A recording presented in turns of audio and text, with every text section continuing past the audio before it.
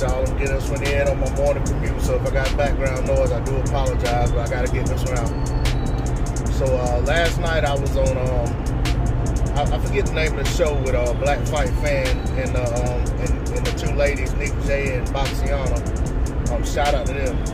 But the topic of discussion was about the status of boxing and, you know, the current state that boxing is in, and why is boxing in the state it's in, and why are these gimmick fights, and I'm using the term gimmick, with, you know, the Jake Pauls and people like that seem to get more attention than the regular boxing matches.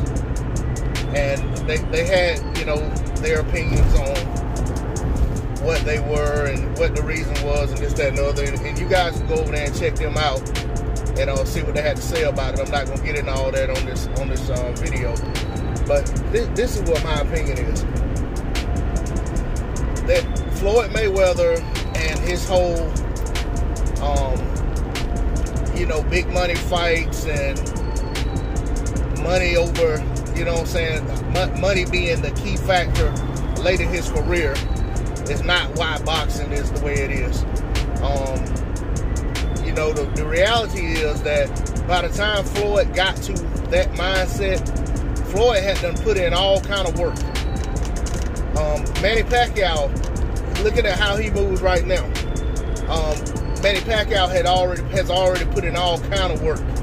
If these fighters of the day were to look at the blueprint laid before them by those guys, and that willingness to fight tough competition and dare themselves and move up a division and fight the toughest guy or the tougher guys in the division and things of that nature, those are the things that made boxing hot. The thing before that, if you go back a generation or two, when you had the Four Horsemen in the welterweight division, and I'm just going to keep it in the welterweight division and all for right now. When you look at the Four Horsemen, Hagler, Hearns, Leonard, and Duran. Hagler was the bigger guy. He was the guy that was the traditional middleweight. The other guys were welterweight fighters. Duran being the guy that really made his name at 135, but then moved up the middle. Ray Leonard didn't tell Duran to get a belt. Sugar Ray Leonard gave Duran a fight. Duran beat Sugar Ray Leonard. You know why he beat him? Because he got an opportunity to beat him. He got an opportunity to fight him. With Hearns and Leonard, the negotiations or the talk of the fight didn't drag out 3 years. Those guys got in the ring and fought each other. When Hagler moved up to fight, when Hearns moved up to fight Hagler, the fight happened. It wasn't a whole bunch of him hauling around and things like that. And if you go back even further, I mean, you can look at on BoxRec and look at these guys' resumes, and you just see all these guys fighting each other 2, 3, 4 times. Nobody worried about a loss or worried about, oh, if I get one more loss, I'm not relevant. Those guys were fighting to stay busy. Part of what I think it was, these guys had a necessity to fight. They needed Bluetooth disconnected. They needed to get fights in on a consistent basis to make ends meet. Bluetooth connected. But also these guys cared about legacy. These guys didn't want someone else walking around with a claim to be the best in the division or be the best in the sport. You know, and when you look at guys like Shane Mosley, Oscar De La Hoya, Winky Wright, Felix Trinidad, Vernon Forrest, what's his name, Mayorga. You know, these guys were mixing it up. Even throw Fernando Vargas in there. You know, these guys all were fighting each other. And they done so, some of them multiple times. So I think that all plays a part in it. I mean, you can look at the heavyweight division and you look at the 80s and the 90s, early 2000s, guys were fighting each other. You look at the state of the heavyweight division today, it takes 2 years to make a marquee fight in the heavyweight division. That is part of the problem. That is what turns fans off. I'm a diehard boxing fan. This shit turns me off. But I just support the sport because I'm a diehard boxing fan. But there are a lot of things that I see take place in the sport of boxing that make me turn away from it. But I just keep on turning back. And there's some things that go on in the sport today that I can wash my hands with completely. But there's also some things that go on in the sport that I love. So, you know, boxing as a whole just needs to do better. I mean, I'm talking about the promoters and managers and things like that. Stop protecting these fighters. Stop worrying about, you know, well, if this guy's with this stable and he beats my guy, it's going to diminish his value, this, that, and the other, and or whatever the case may be. Or stop, I'm not going to send my guy to fight on this network because we built him up over here, and whatever the case may be. You got, I mean, when they want to get it right, they get it right. They have to want to get it right more consistently. That's what has to happen.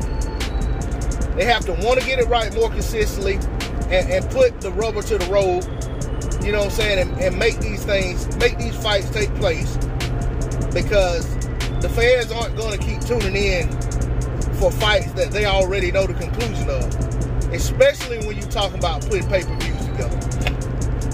I just stated in another video, I'm a big Errol Spence Jr. fan.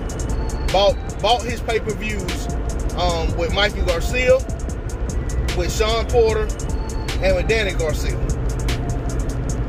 I'll be quite honest. All three of those fights going in, I felt like I knew the outcome before the fights happened. But I still tuned in because I knew it would be exciting to watch, and I wanted to support the event. But to be honest, all three of those fights were, in my opinion, going in, mismatches. Now, the Porter fight ended up being a lot closer in terms of the rounds were closer contested than I expected. But I still felt like Errol Spence won 8 rounds and then had a knockdown. So on my scorecard, it was a wide fight.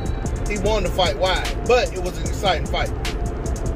At the same time, I also felt like Sean Porter lost the fight to Ugas, but because the Spence fight was already in the works, Sean Porter got the decision. So if you ask me, am I saying that there's corruption in boxing in place for the benefit of those putting on events? I absolutely think so. Because we've seen this too many times. I mean, you look at Felix Sturm, in my opinion, handily beat Oscar De La Hoya. De La Hoya had the Bernard Hopkins fight basically in his back pocket. There was no way Oscar De La Hoya was going to lose that fight to Felix Sturm when that Bernard Hopkins fight was there, unless he got knocked out. So, those are the things that are hurting the sport of boxing.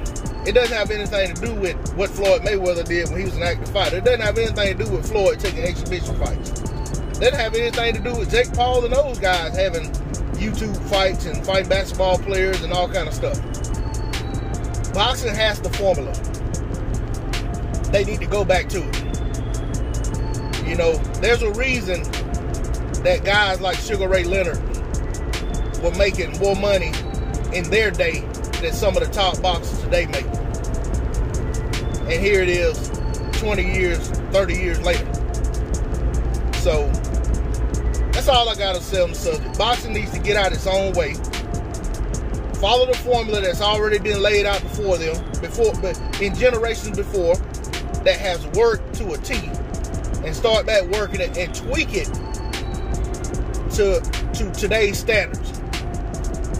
But you don't throw the baby out with the bathwater and reinvent how to put on boxing events.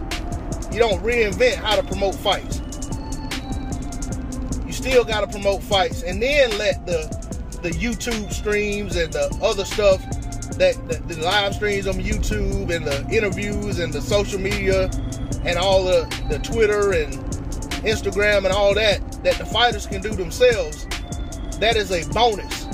That is an extra. But the promoters still have to promote these fights. We have fights coming on and we haven't seen a commercial for the fight, and the fight's coming on the weekend, and it's a big fight. So, you know, and I mentioned Errol Spence Jr. Let me say this: the same thing with Terrence Crawford.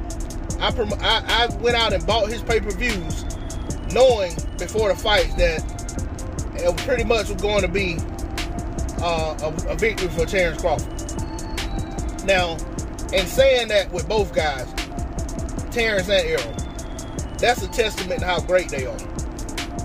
It's not necessarily to say that, oh, because I knew the conclusion, I couldn't buy the fight. I mean, there's always, these guys are quality fighters, so there's always a chance that you can get an entertaining fight. But I would definitely say I didn't think the Amir Khan fight should have been on pay-per-view. I didn't think the Mikey Garcia or Danny Garcia fight should have been on pay-per-view for Errol. And I can understand how Terrence was on pay-per-view with Postal because they had to test the water. But I just feel like boxing has to do better. That's all I got to say on the subject. D-Lo404 Boxing. I know I said a lot. Thank y'all for hanging with me. I'm out. Peace. Like, share, comment, and subscribe, please.